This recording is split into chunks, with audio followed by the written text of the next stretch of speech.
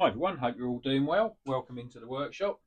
So this week been quite busy with the 18th scale stuff, getting ready for a little competition that's happening between Christmas and New Year. So check out my Facebook group and there's information on there about that. I'm really looking forward to taking the Ripper V3 and I'm also going to be taking the Defender, different classes, so should be a lot of fun. Now for a while I've been putting together an indoor crawler track for the 18th scale and it's taken a bit of a back seat, but obviously the weather's turned here in the UK, so I've brought it forward and it's given me a bit of drive to get it done. So as a lot of you know, I like my 3D printing, and I was just looking through Thingiverse and I came across these. These are like a tile for mini crawlers, and if you look up RC Crawler Park rumble strips, this will come up. Now what I've done, I've printed a few of these off in this style, so hopefully you can see it's like a terrain, rocky terrain. It's really cool. It's nice and sturdy. They print in about 5 hours. I've printed mine out of PETG, so they're really nice and tough. But what I've done, taking it to the next level, here's one I prepared earlier. Now this one, all I've done is I've put some watered down PVA glue on it. I've watered it down sort of probably 3 to 1, so 3 parts water to 1 part glue. So it runs into all the cracks and crevices. And then I've just got hold of this sand. It's for when you have like block paved driveway. It's what you put on there. It's kiln dried sand.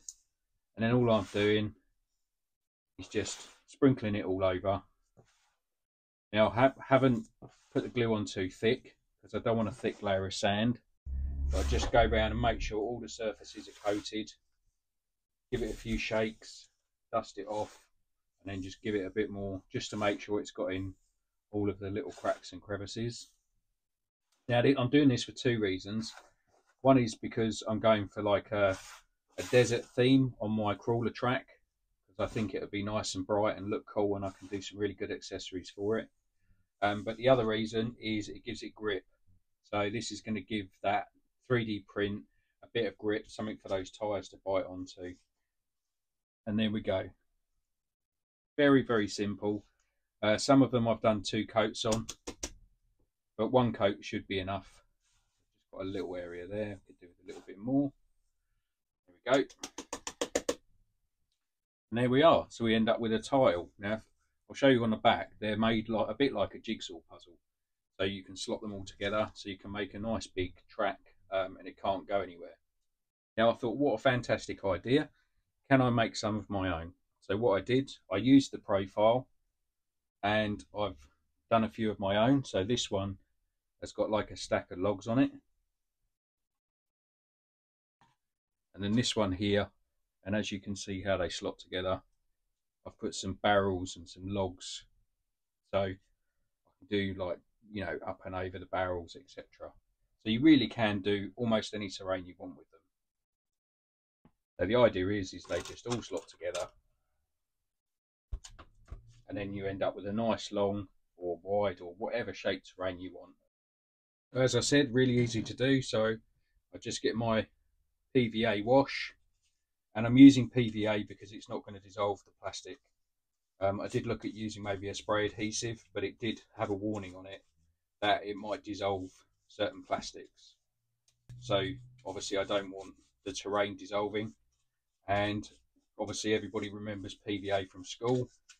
Once it's on, it's a pretty good adhesive. I just brush it into all the terrain, all the corners,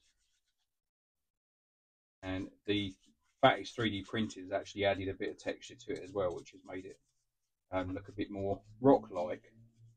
Now you could leave them. I have a couple that I'll probably leave, and I might just put a bit of spray paint on them just to dull down the colour. And I just chose brown because I thought it would be a good sort of base colour for the rocks, obviously given the type of terrain that I was going for. But it'd be a good project if you've got a 3D printer. If you haven't, then obviously tap a friend up who's got one, and I'm sure they'll be willing to print them off for you. So there we go. Just make sure I've got all the cracks and crevices.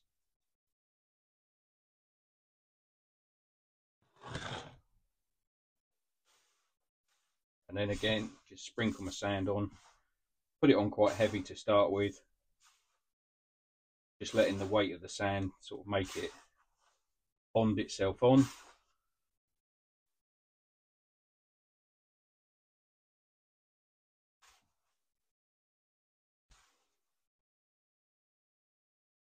Now this stuff does go everywhere, hence why I've put it in this tray, just a few pounds from a DIY store. A little bit of a pat down. There we go, little shake off, and personally I think they look fantastic. So we'll sit that aside to dry, and then we can have a look afterwards and see if it needs another coat. But again, it's very easy. You just wash again over with the PVA and put like a thicker layer on, really. So there we go. I thought I'd do a quick little video on that because it was a really interesting little project, and just in time for Christmas, because I'm sure loads of you are getting these mini crawlers. Get onto the 3D print sites, and what I'll do, I'll put a link below to so you can download my files. I won't put a link to the other ones, but because they obviously belong to somebody else, but they're very easy to find on Thingiverse. I found them in no problem whatsoever. Just put in crawler track or something like that and it will come up. So they're just perfect for a bit of tabletop crawling, or if you want to make it bigger, make it into a track like I'm going to do. This won't be the whole track, but it will make quite a big part of it, and I look forward to taking the Defender around.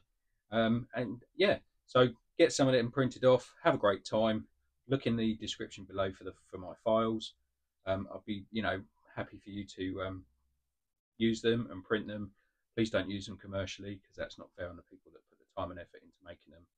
And have a great Christmas.